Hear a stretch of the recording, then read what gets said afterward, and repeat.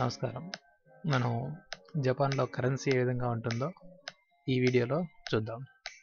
So, money in Japan. So, మీరు ఇక్కడ చూసినట్లయితే జపాన్‌లో వాడేది 1, 5, 10, 50, 100, 500, 1000, 2000, 5000 అండ్ 10,000. సో వీటిని జపనీస్‌లో ఏమంటారో మనం వన్ బై వన్ చూద్దాం. సో ముందుగా మనీని ఎన్ అంటారు అనమాట. జపనీస్ మనీని ఎన్ అంటారు. సో ఫస్ట్ 1 ఎన్, ఇది లోయెస్ట్ కరెన్సీ అనమాట. లోయెస్ట్ కరెన్సీ ఇచ్చి ఎన్. సో తర్వాత గో ఎన్ అంటే 5 ఎన్. తర్వాత జూ ఎన్ అంటే 10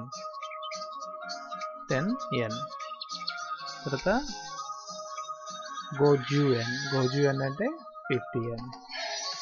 తర్వాత హ్యాకు ఎన్ అంటే 100. తర్వాత గో హ్యాకు ఎన్ అంటే 500. సెన్ ఎన్ అంటే 1000. నీసెన్ ఎన్ అంటే 2000. ఇక 2000 ఎన్కి ఒక ప్రత్యేకత ఉంది.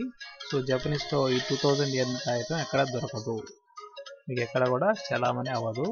బట్ మీరు జపాన్లో N5 ఎగ్జామ్ రాస్తే మీకు ఈ N5 ఎగ్జామ్కి ముందు ఒక ఎగ్జామ్ జరుగుతుంది, ప్రాక్టీస్ టెస్ట్. ఆ ప్రాక్టీస్ టెస్ట్ రాసినప్పుడు మీకు ఈ 2000 ఎన్ రూపీ నోట్ ఇస్తారు. అది ఇక్కడ స్పెషల్ అనమాట. సో 2000 ఎన్ మీకు చాలా రేర్గా దొరుకుతుంది, అది దొరకదు ఇక్కడ జపాన్లో. తర్వాత గో సెన్ అంటే 5000. 5000 ఎన్, ఇది ఇంకొక నోట్. తర్వాత వచ్చేసి ఇచిమాన్ ఎన్ అంటే 10,000. సో జపాన్లో ఇదే highest currency note. So 10,000 N highest currency note. So Japan N to Indian rupee వచ్చేసి 50 పైస్ నుంచి 75 పైస్ వరకు ఉంటుంది.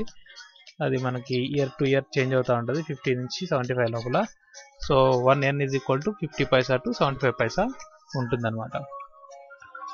సో ఇప్పుడు దాకా చూసినవన్నీ మీరు జపాన్లో ఉండే money currency.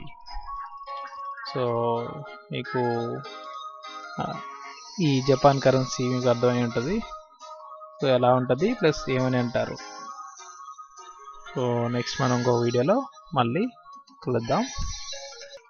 Thank you very much. Please subscribe.